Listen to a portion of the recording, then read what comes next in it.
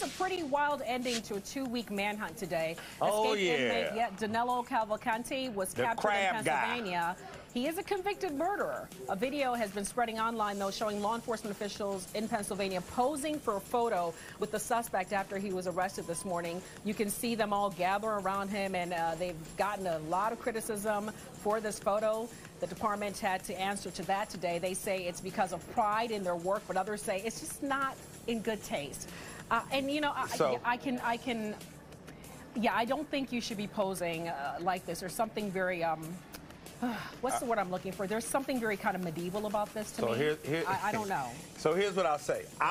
Me personally, I remember this is what law enforcement did when they hunted somebody down. They posed with the guy. It's a thing that has always been in law enforcement.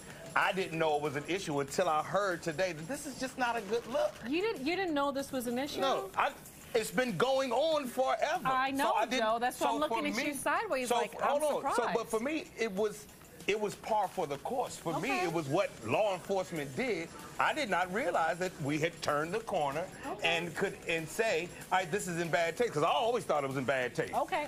So we waited. I know you went to the streets. What are the streets talking about? Well, we went to the streets, and here's what they had to say about it. Check it out.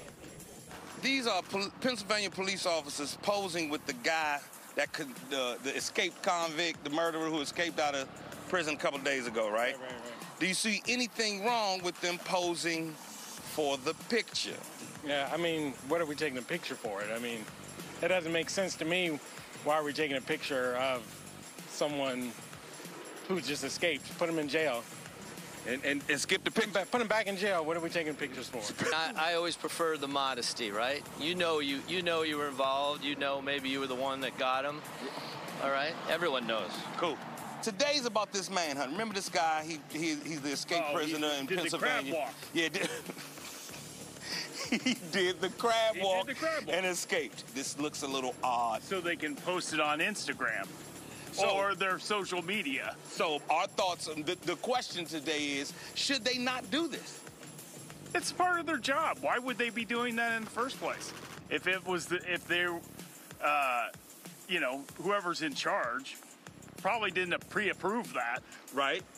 But so, is it cool? The question is it cool for officers to celebrate this situation?